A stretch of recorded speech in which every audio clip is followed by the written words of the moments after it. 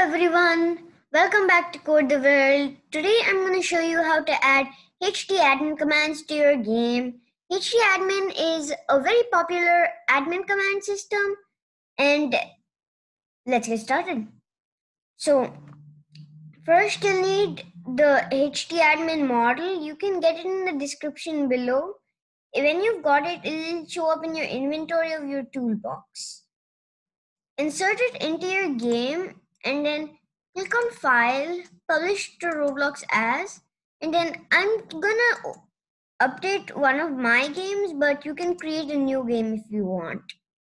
So then now go to your browser and then go to Roblox. After Roblox is loaded up, go to your profile, and then once your profile's in, go to your creations, and then I'll need to load more, but it should show up somewhere in your creations. So open Roblox now. So yes, once Roblox is loaded, you should get a notification on the right bottom corner. Click on it. There are a bunch of commands here. So, but to execute commands, you need to go to the command bar, and then in the command bar type a semicolon, and then right now, like I'll do kill me.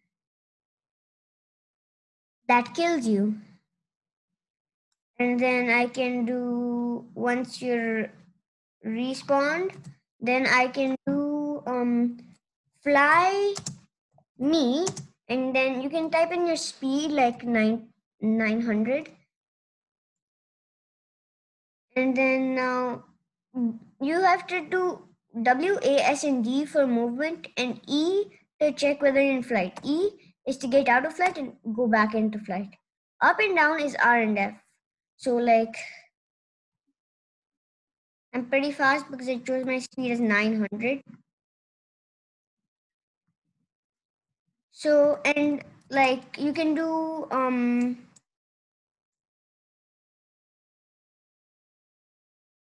fat me, and then execute, you'll become fat.